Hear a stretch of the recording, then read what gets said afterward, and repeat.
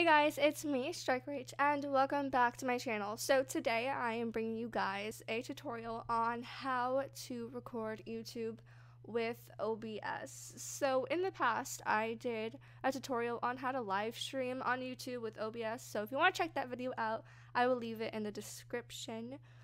If you want to know how to live stream on YouTube, that was a while ago, and I was speaking really quiet in that video. I don't really know, so yeah, but I did get a lot of good feedback from you guys on that video. I got a lot of nice responses in the comments, and that video did get a lot of views. So I really want to thank you guys for that so much.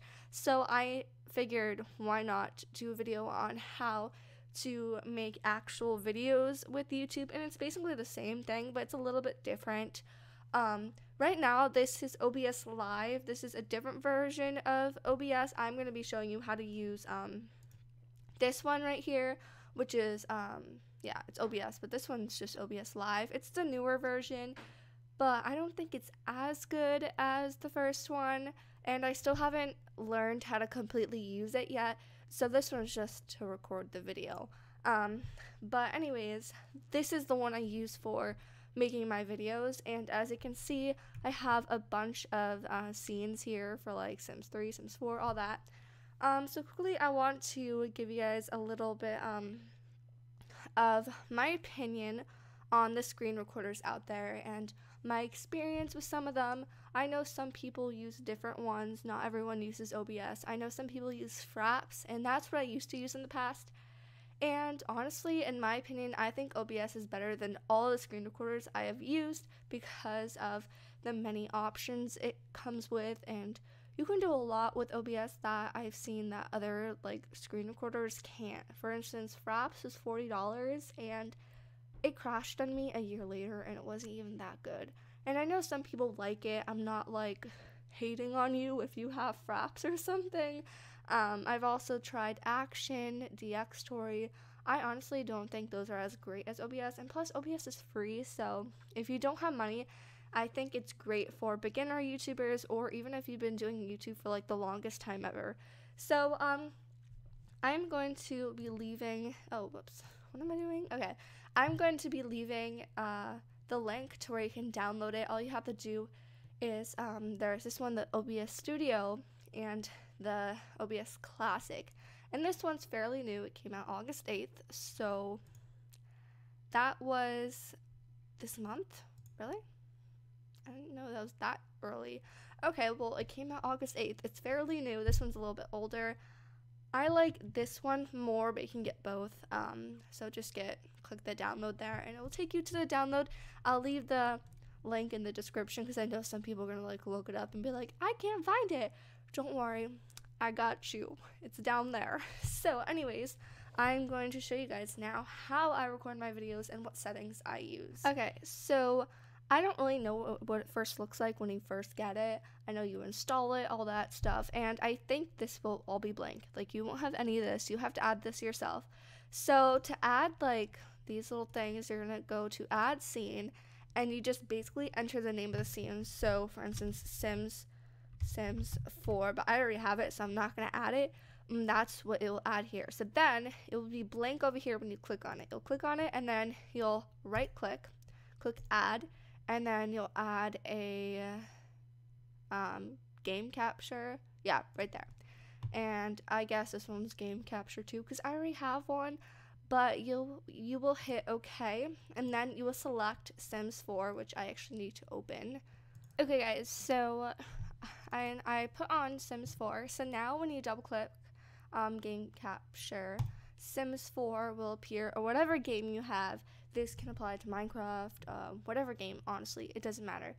So you'll just click the game, and if any of you have problems with the game coming up black when you start recording, just go back into this and hit refresh. That usually fixes the problem, and then click OK. And if you want to copy any of these, this thing called gamma, I don't even know if I'm saying that right, that just turns up the brightness of the game. If you're having trouble with brightness, you can always just use this. I always turn it up a little bit to make things a little happier and brighter, but it's not necessary. And then click OK. So now before you can like start recording or anything, you have to go into your settings and set up your microphone and all that. make sure you have the right settings on. So general should look like this. Yeah, just copy whatever settings I have. That should be good. And then for your encoding, this is very important for your video quality. I just have it amped up. The quality, I have the max bit rate, I have 4,000. You could probably go more. That depends on the type of computer you have. The bigger the number, the more it'll be harder on your computer. So if you have like a really crappy computer, I'd recommend like 2,000 or something. But if you know you have a good gaming computer, I think 4,000 is probably a good number to use. Broadcast settings, you want to make sure it's put to file output only, and then you will select where you want the video to be saved when you're done recording. I have it saved to my downloads, so you can just hit browse and pick the destination for that. Yes, okay. And then for video, this is the best quality, I guess. You could always turn up the FPS. I think that's the most it can do. Can you do 70? Oh, crap. I did something. Let's go back to that. Video. Yeah, let's do 60. I like 60. Okay. And then audio, you obviously want your microphone on, so leave this to desktop audio device. Put it to your speakers, and then your microphone, I use my Yeti microphone, and yeah, that's basically good. So make sure you hit apply after that. Hotkeys, I just left that alone. I didn't do anything. Advanced, I don't know if I did anything to this, but if you're having complications, just make sure you have the same settings as I do. All this, I never really messed with any of that. Okay. So hit OK when you are done. So then, the microphone is now red, and then also this, you can change how loud you want your game volume to be. You can also like adjust it in the game, but this also helps, like say if your Sims is super loud, you can always just turn it down and you'll have your voice louder than the game. I like this setting here. And then when you are ready, you can just hit start recording. So yeah, I have Sims open, so I will hit start recording, and then you can see my Sims game. And I know you can like how it's like this, it's purposely like that for my little machinima I'm making. So to do that, you just hit edit scene, and then you can just hold alt and drag it out. But I have it like that, so you can bring it back to normal. You can also move the screen around, which is really cool. I don't really want to mess this up, so we're gonna hit stop recording, and then when you're done, just come back to this and hit stop recording. So yeah, that's basically it. You can always add like little pictures if you want, so you can add like images. Let's see what we can do. I don't know. Why would you want to add an image? I don't know, but say for some reason you want to add a GIF, an ice cream GIF to your thing. I don't know why you would want to, but you'll hit OK and preview the stream so you can see what it looks like, and then you can hit edit scene. You can move it around, and that will stay on your little video, which is really weird. This is the preview. This isn't recording it, so make sure you double check your recording, because I've done this multiple times.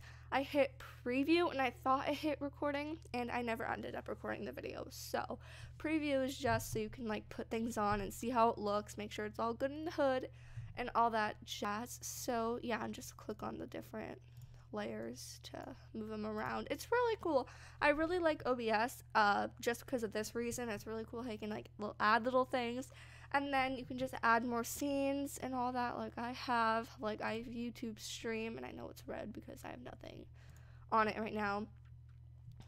So yeah, you guys, that's basically how you record videos with OBS.